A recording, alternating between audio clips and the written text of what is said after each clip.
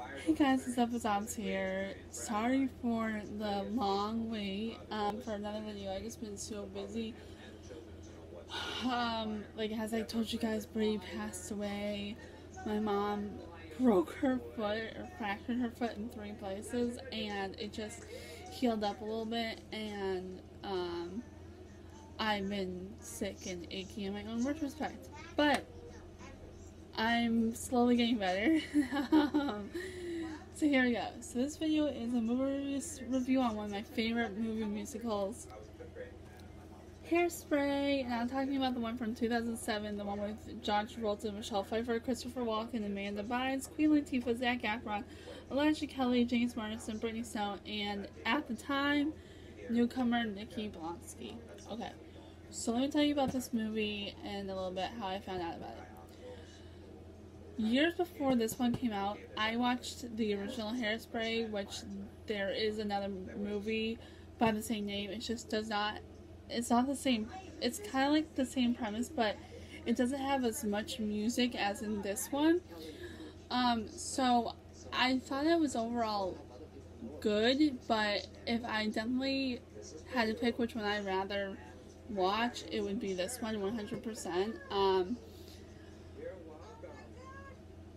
And I know more people in this one than the other one, so yeah. The only people I really know in the original are Ricki Lake, who is an amazing actress. She actually had a cameo in this one, but I'll tell you more about that later. Then Divine was in it, which Divine was a drag queen, I believe, and I believe Ursula from the Little Mermaid was a little based off Divine, or Divine, however you say it. Who else was in the original? Oh, Jerry Stiller, Ben Stiller's dad. Jerry Stiller also has a special little part in this one, but I'll tell you more about that later. Blondie was in the original. If you guys know the singer Blondie, I forget her real name at the moment, but she's by, like, in the movie, she goes by her real name, but everybody knows her as Blondie.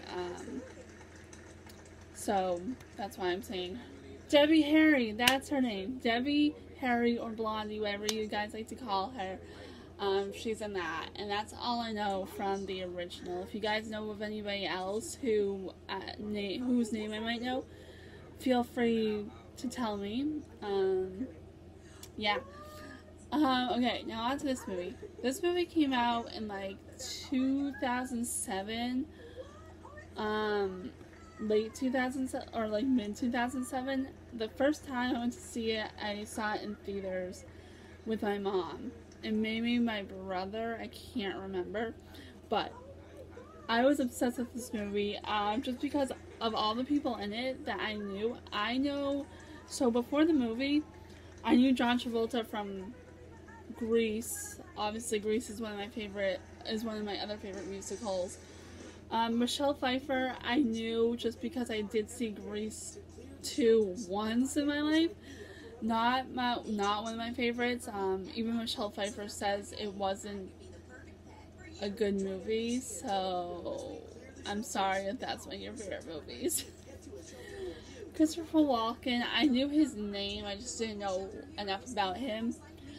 Amanda Bynes, I grew up watching her as a kid, so of course I was like, oh yeah, I've seen all of her other movies.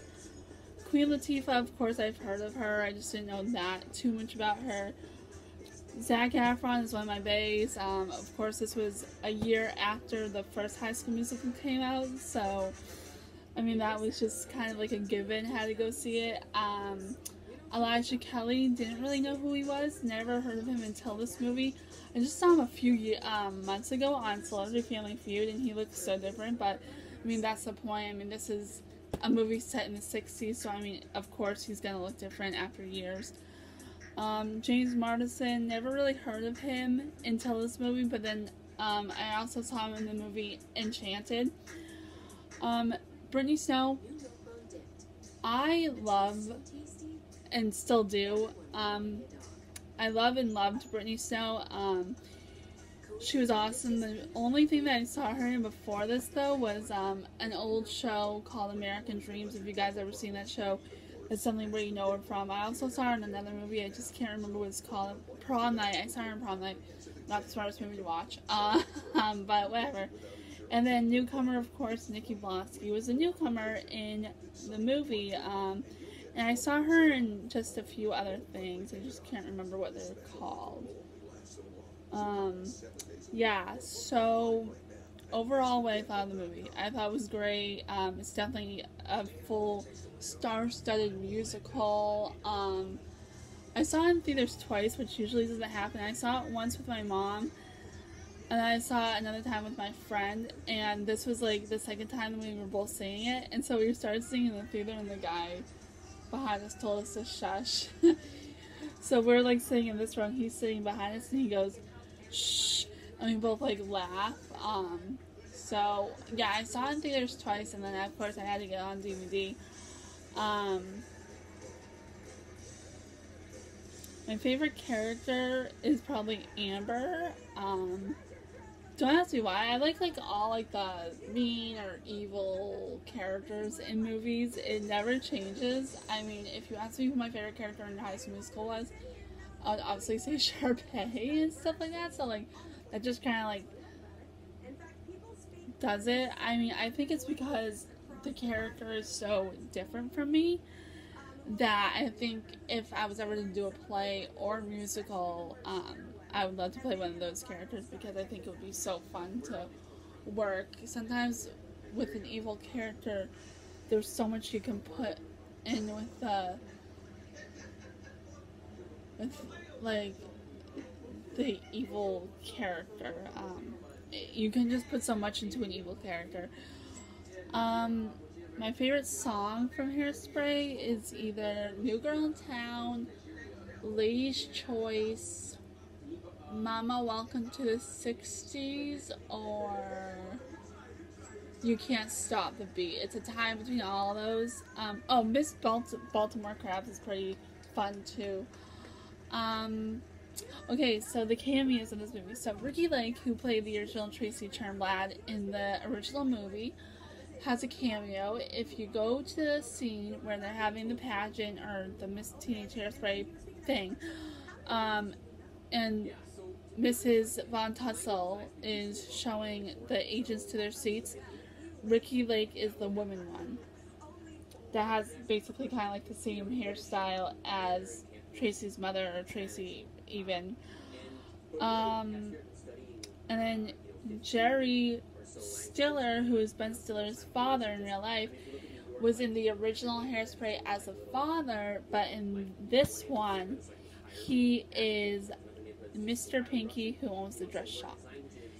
So those are the only cameos I know of. If there are any other cameos that you guys know of, please let me know. That would be awesome to find out. Was there anything I was surprised by in the movie? Not really. I mean, in this movie, Tracy shows up to the pageant with straight hair, and nobody knows how that happens in this one.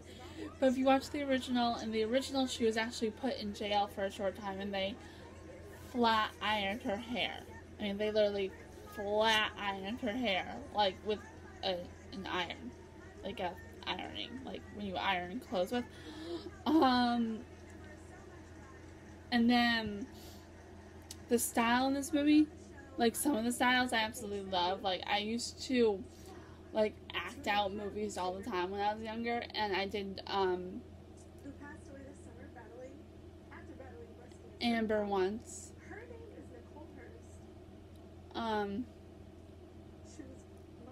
And I had this dress that would have been perfect for the 60s, and I wore it while playing Amber, which was like stupid as a kid that I used to act out. I still do it.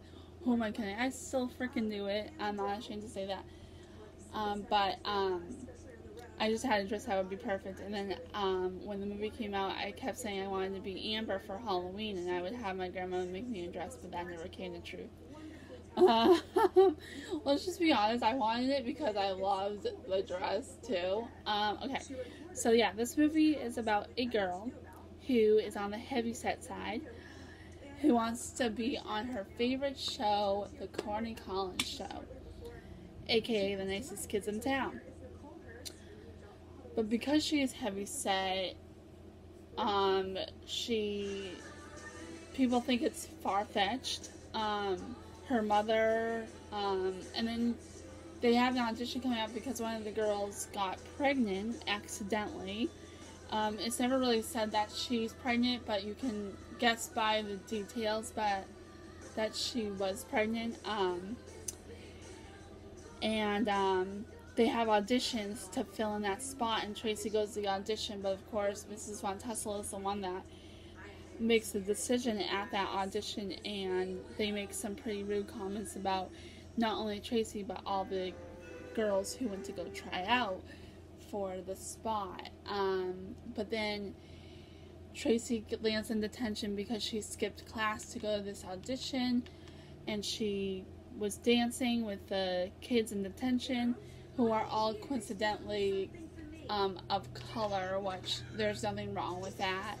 Of course, I would never be that person who would insult somebody that way, but for the premise of the movie,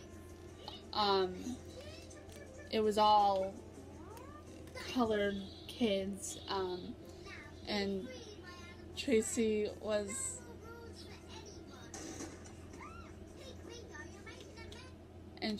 was probably the only white girl in there, or white kid at the time.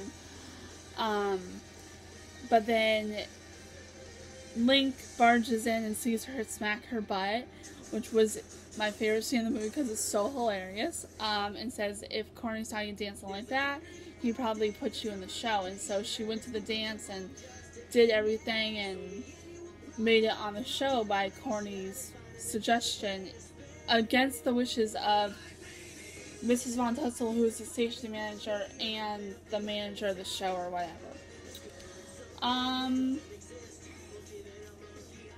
So yeah. And then you're just gonna have to watch the movie to find out what happens at the end. Rating for this movie, a solid 9.5 out of 10. It's pretty good. I mean, there's a bunch of famous faces in it. If you guys have never seen Grease 1 or 2, watch both of them, even though the second one's not the best. But to understand this joke that I'm about to make, you have to watch both of them. John Travolta was in the first Grease, Michelle Pfeiffer was in the second Grease, and in the end number, John Travolta goes like this to Mrs. Von Tussle or Mrs. Turnblad, and I always make a joke to my mom saying, I bet that's John Travolta saying to Michelle Pfeiffer that his Grease was better than hers, and it's just a joke. No means necessary is John better than Michelle, or Michelle is better than John. I'm sure they're both great people, but it's just a joke I love to make. So yeah, this movie is super well to understand exactly what segregation is and was like. I mean, segregation is one of the worst things in history, I think, that ever happened, and it's still happening to some people today, and it's terrible to know that that's happening, and to know that it once was a big thing. And this movie is definitely a representation of what could happen if it ever happens again, and what did happen back then. So if you guys like Hairspray, comment down below in the comments, and if you guys seen both of them, the original and this one, which one do you like better? Because I'd like to know what you think about both movies. Alright, so I hope you guys are having a great week, and I'll see you guys in my next video. Peace out, bye.